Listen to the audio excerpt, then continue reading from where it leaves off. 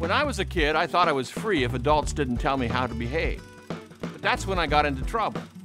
We need boundaries. But in a nation given to moral relativism, how can we preserve our freedoms?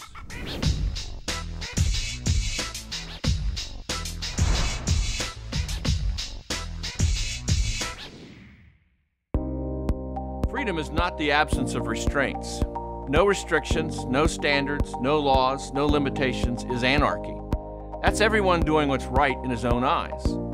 No restraints is freedom run amok, a moral nightmare. In this scenario, we're free to abuse our bodies with drugs and alcohol, free to transmit sexual diseases, free to shoot tourists at random, free to abort babies, free to abuse spouses and children, free to steal, cheat, lie. No, freedom is not the absence of all restraints. Moral standards must be part of our lives and our society for us to be able to enjoy the fruits of our labor and our liberty.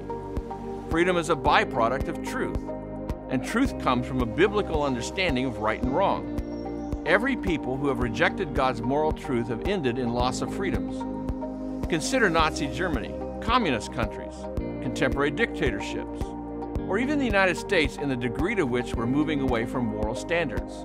No morality? More police. More laws and restrictions. More fear. More disease and destruction. Less